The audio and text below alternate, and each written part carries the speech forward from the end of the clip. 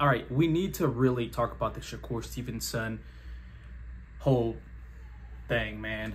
It's I wanted to make this video because I want to point out the difference between Floyd Mayweather and what Shakur Stevenson is doing. Everybody's like, oh, Floyd Mayweather used to fight like this. No, go back and look at tape. Pretty boy Floyd Mayweather was a killer.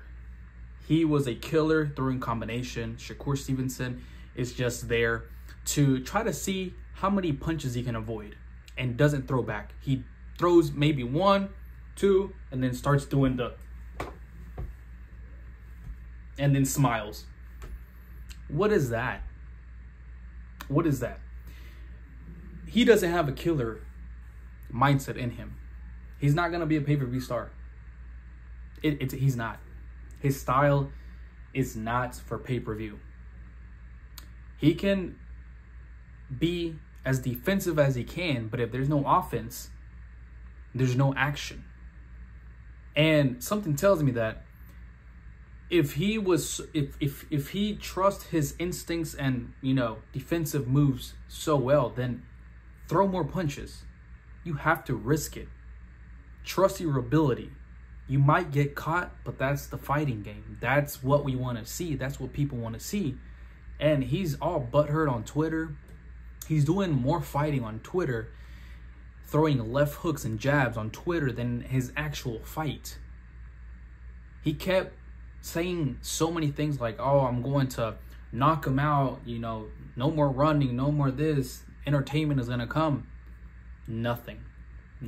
People were yawning in the fight. People were leaving the fight. And then he blames the fighter. Then he blames his opponent.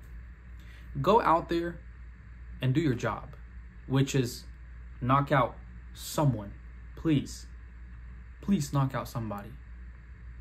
You can't even knock out people that aren't even known, bro. Like, once you get up there in top competition, it's not gonna go well for you. You're a great fighter. You can hang in there. I'm not saying he's gonna lose and he's a terrible fighter. He's a good fighter. He just doesn't let himself go. He doesn't have that killer instinct. It's like he's playing a game in the ring where, like, it's like, let me see how many times I can avoid punches. Let me see how many punches I can avoid and get on my bike. Like, that's what he wants to do.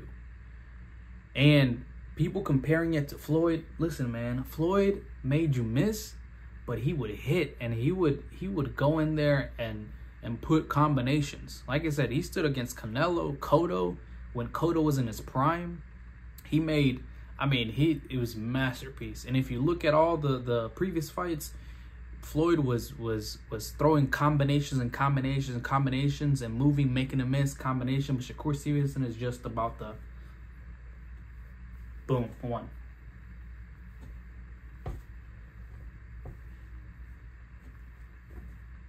That's 2 punches and what, like, how many seconds is that?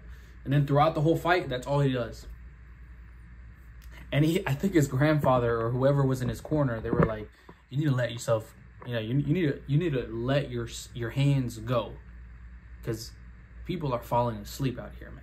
And it doesn't matter if it was the most viewed on ESPN.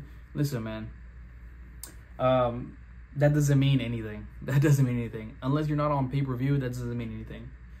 But yeah, I just wanted to make that clear. There's a difference between running and you know, and doing what Floyd did, you know, in the past, which is, you know, hit and don't get hit. Shakur Stevenson is not doing that. He's not getting hit, but he doesn't hit back. Let me know what you guys think.